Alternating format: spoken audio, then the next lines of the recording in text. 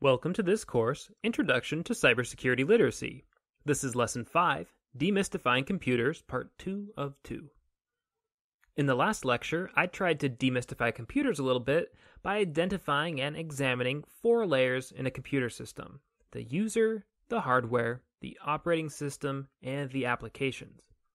In this lecture, I hope to illustrate and to clarify how these layers interact with each other by examining what happens when you turn a computer on and what happens when you run an application.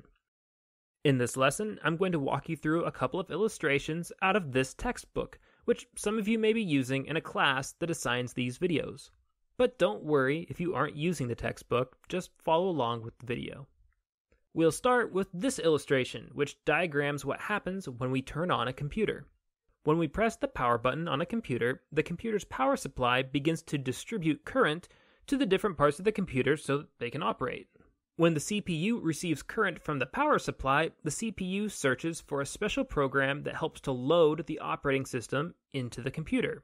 For PCs, this program is called the Basic Input-Output System, or BIOS. As you can see in this diagram, it's labeled BIOS. Now, as you may remember from the last lesson, most of the program files on your computer are stored on a hard disk.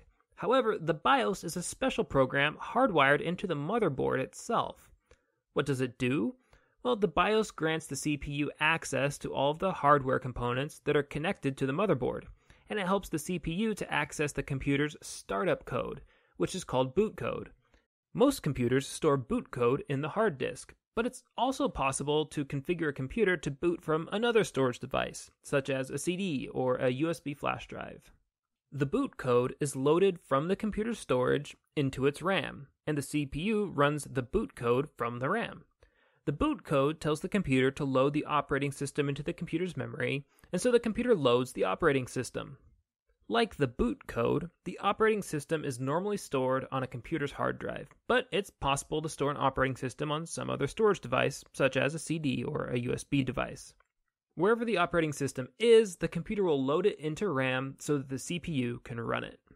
Once the operating system is loaded, it will automatically tell the CPU to run a number of automatic startup applications, such as device drivers, firewalls, antivirus software, the computer's clock and calendar, and other applications that run in the background on the computer. Much like the boot code and the operating system, these automatic startup applications are stored on a storage device, and they must be loaded into RAM before the CPU can run them. Once those automatic startup applications are up and running, the user may begin to interact with the computer via the mouse and keyboard. If you have a username and password set up on your computer, this is the point where you'd be prompted to enter it. So that's what happens when you switch on a computer.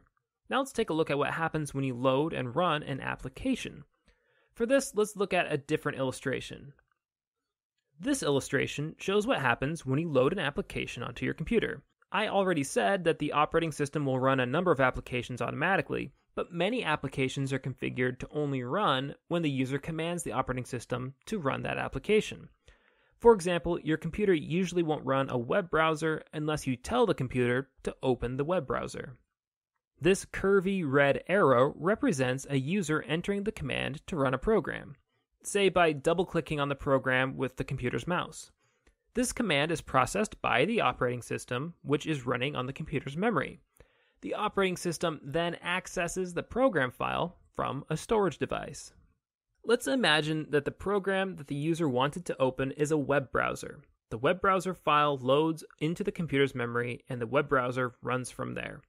The web browser will normally display something for the user to see on the computer monitor, and the user can usually input information and commands into the application through the keyboard and the mouse.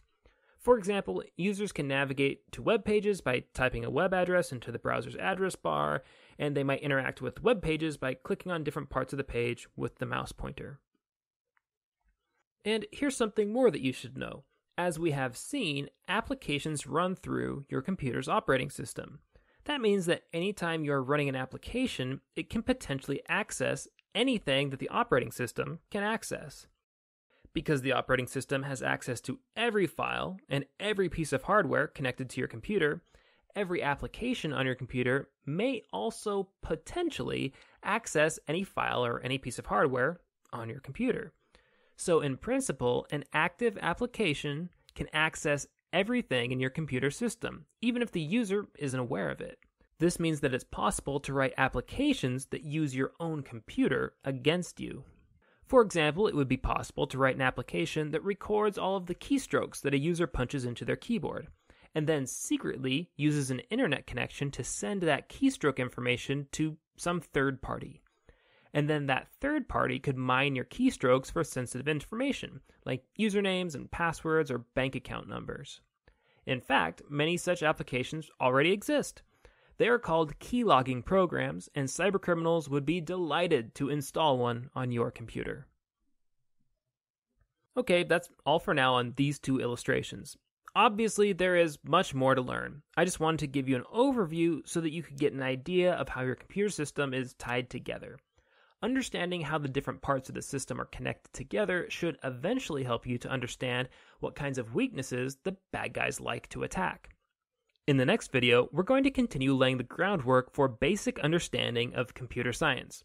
And remember, we're doing this so that you'll be better prepared to understand how cybercriminals use the wonders of computing against you. These past couple lessons, we've been discussing individual computers, but now we're going to move on to a vast network of computers that are all connected together, and that is the internet.